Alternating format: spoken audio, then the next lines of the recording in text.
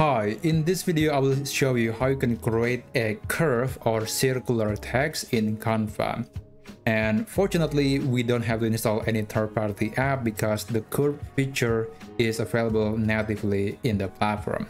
So let me add a new page, and you can choose the background if you want to. I guess I'm going to stick with a bright green background. Now go to the text menu and you can add some text.